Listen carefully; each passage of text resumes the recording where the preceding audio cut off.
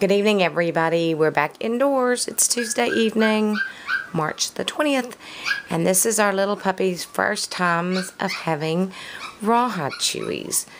And it looks like it's going over pretty well for them. Let's look closer at them.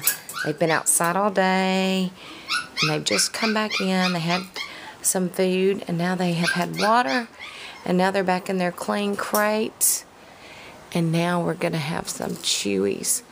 What do you think about that, little puppy? What you think about that? And then we have little puppies down here. And they are liking their rawhide chewies too. Little puppies are chewing on rawhides.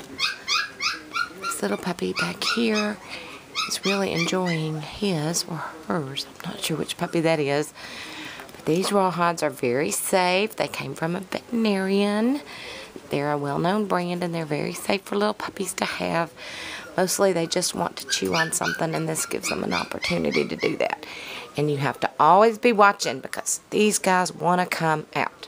And coming out from the second story is not the best idea. And as you can hear, we're getting ready to have some thunderstorms too. And I see a puppy tail getting attacked right there. So we will go and check in on the other puppies in the living room and see how they're doing. Little puppy, are you going to get, brother's going to get your tail. Actually, let's see, are you brother or sister?